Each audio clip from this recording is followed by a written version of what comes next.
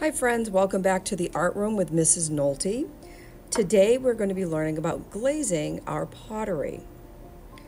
The last time we met we were creating pottery.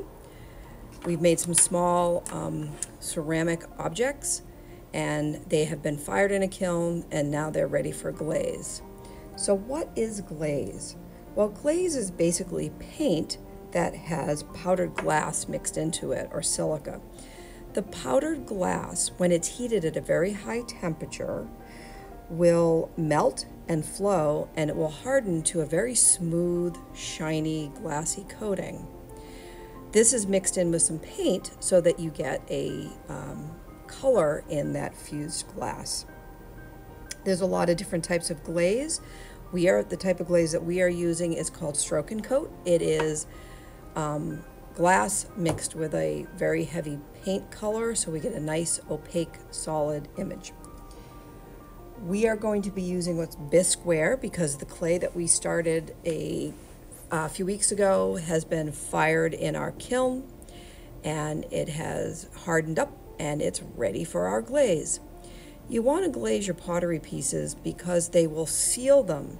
If we don't glaze them, they're very porous and water and liquids will soak into them. So this will give a nice coating on it and make it so that it's water resistant.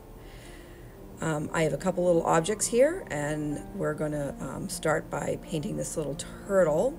I've already done one coat of glaze on it because I wanted to show you how really nice and shiny it is after it's been glazed. My cupcake is still in a bisque form, so this has not had any glaze on it yet.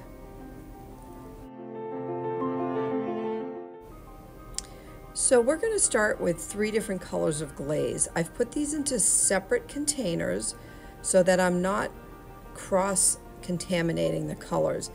This type of glaze does not mix well, so we don't want to try to make our own color. The pigments and the powdered glass don't combine well, so you want to keep whatever color is in that container. You want to keep it nice and clean. You should have one brush for each color that you're going to use, or wash the brush really well between colors. I'm going to start with my little turtle here, and on the back I've already put one coat of glaze on that's been fired just as a sample to show you.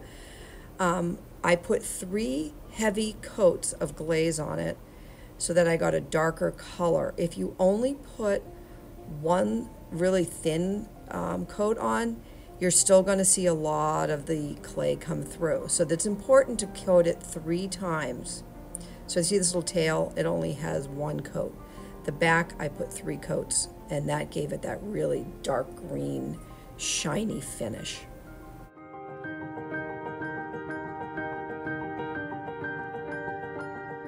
So I'm going to use a small brush with a little bit of my glaze. I'm going to mix it up a little bit and get the extra off. I don't want it too goopy. And then I'm going to carefully paint the unpainted parts of this glaze. I'm using a teal color here. Now the colors are much lighter when they're wet. After they've been after they've been fired, they get much darker.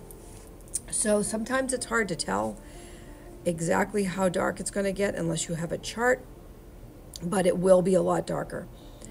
The glaze is going to soak in. The first coat is going to soak into the clay, and it's going to dry very fast.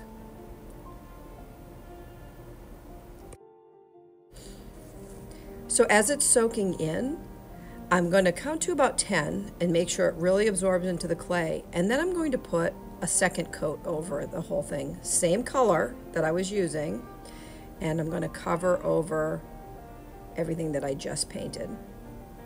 Once that's on, again, I'm going to wait about 10 seconds so that it absorbs into the clay, and then I'll add my third coat, making sure that I cover everything pretty smooth. There we go. And there we go.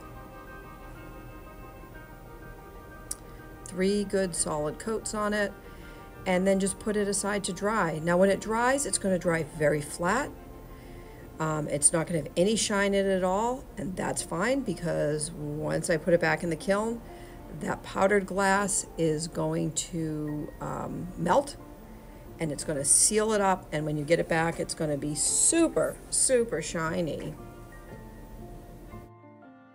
Once you have 3 solid coats on your turtle, you can finish up. It'll dry, and then we'll put it back in the kiln for its final firing.